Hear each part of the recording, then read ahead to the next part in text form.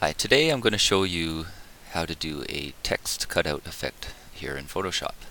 We're going to start with a photograph that I took of, I guess what you'd call a wood grain, piece of driftwood on the beach. All right, and started out as a simple JPEG, but I've saved it as a Photoshop file, and I've got my layers on the right-hand side here. My layers window visible. So first thing I'm going to do is I'm going to right click on the background under layers, and I'm going to say duplicate layer. Okay, and I'll just call this texture. Alright, so now we have our original background and we've got our texture layer. Now if we click on background again, and just in the upper right hand corner of the layers palette we choose new layer, okay, and we'll call this flat color. All right, and because I clicked on the background layer here, when I add the new layer, it goes directly above that, which puts it under the texture layer, which is what I want. Okay, I want it between. But if you find that it's not there, you can simply drag it, okay, into position. All right, now I've clicked on flat color here, so it is the selected layer. We can hide, click the little eye here, and we're hiding that layer, but the background is underneath as well. If we click the eye on both of them, we'll see no distractions here in the center. Now we can choose a color here and go to our paint bucket. If you don't see your paint bucket in that position, just click and hold. It may be the gradient tool that you're seeing. Choose paint bucket. Alright, and then click in this empty space, and you'll see that our flat color layer is now the red that we've chosen. Now we can click on the little eye here to make our texture visible. Alright, and let's go ahead and click on that layer, and now we're going to go to the text tool on the left here. Alright, and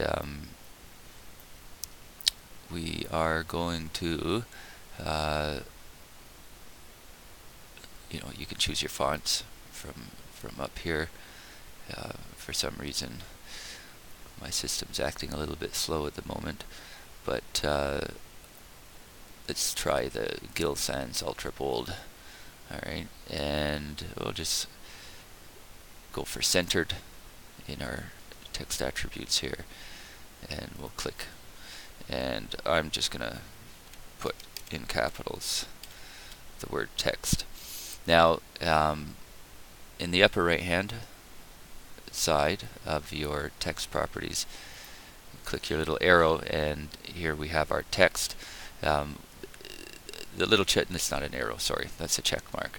You click the check mark so that you've accepted what you've typed as the text that you want, but once you've clicked the check mark, you can go in and change globally things like the size here. So if we pop that up to 72, for example, which is far too small for this purpose, let's try 250, and that might be a little bit too big, so I'm going to go to 220.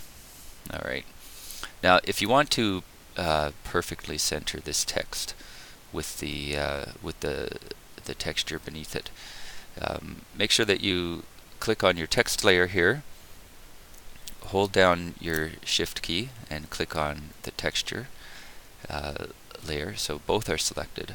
Okay, now you can go to your layer menu command and go to align and say vertical centers. Okay, once again, layer, align, and horizontal centers.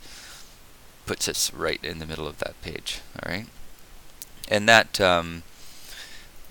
just so that you know, if you're doing this at a future time in another kind of file, you can click on one layer, and if you control click instead of shift, shift will give you this, it'll select everything, right? But if you click on the one layer you want to align and control click on the background, right? Generally your background has full scope, so when it centers to it, it'll be centered to the whole image. You can also use your, that as your alignment area. So we click on text here, that layer, and let's go to our magic wand. Alright, and here we want to uncheck contiguous in the properties. Alright, and again, if you don't see your magic wand, it may be the quick select. Just click and hold on the quick selection tool and hover over that and release it, and you'll have the correct tool. So as I mentioned, don't have contiguous checked off. Alright, and if you've got your text at a flat color, tolerance can be anywhere from 0 up.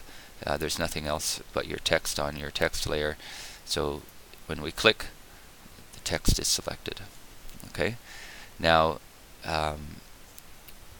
what we're going to do is hide that text layer. Okay. And then we're going to click on the texture layer just below it. All right. And we have this selection in the shape of the text. Okay, and what we can now do is simply say edit, cut.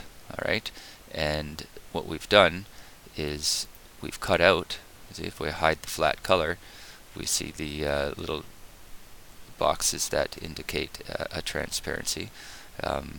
If you have your background visibility on, you won't see that, right? But if we've got that turned off, we'll see that it has indeed been cut out, right? It's not an overlaying of red text here. It's actually a cutout showing the red color beneath. Now you can double click to the right of the word texture on that layer, and you'll get your layer style dialog that comes up. Alright, and you can select such things as drop shadows. You see that adds a nice three-dimensionality to your drop it, and if you check it, it becomes applied. But you actually click on the words drop shadow, and you can go in and you can set the lighting angles, etc. Right, and decide what your sizes, etc. are going to be. Okay. Now there's also things like inner shadow. Okay, and you see how that gives a whole other dimensionality here, but it doesn't quite look like a cutout when you do that. It makes the text look more like it's floating, right? But that's another option for you. We have the outer glow, okay, which can give a nice edge to the cutout. All right. We have inner glow, okay, similar kind of effect. In this case, we've got bevel and emboss, all right, which will, as you can see, round out the corners, or I should say the edges of the cutout, and give it even more three-dimensionality, as it were. All right, and there's a satin would just give an overlay to the wood, similar to color overlay. All right, depending on what effect you're going for, you may not be using a texture as I have here. It may just be a flat color, in which case something like gradient overlay might be a cool option.